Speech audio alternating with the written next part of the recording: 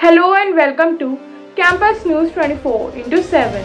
Today we will talk about how frisking and biometric attendance to be repeated after toilet breaks in JEE Mains 2024. Candidates appearing for engineering entrance exam JEE Mains 2024 will have to undergo frisking and biometric attendance after toilet breaks as well, according to National Testing Agency (NTA) officials. Officials, observers, staff members and even help serving refreshments will have to undergo the same process, they said. At present, aspirants are screened at the entry and biometric attendance is also recorded there.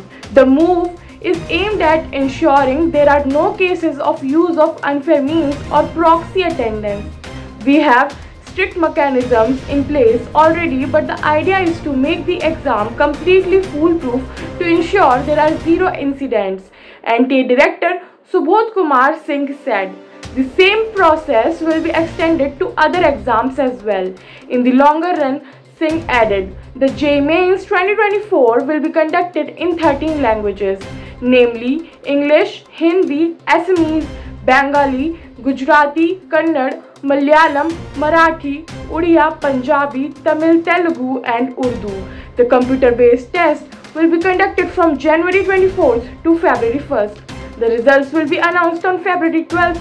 The NTA has received a record of 12.3 lakh registrations for the exam this time. The second edition of the biannual exam will be conducted in April. For more such information, please visit Campus News 24/7. Thank you.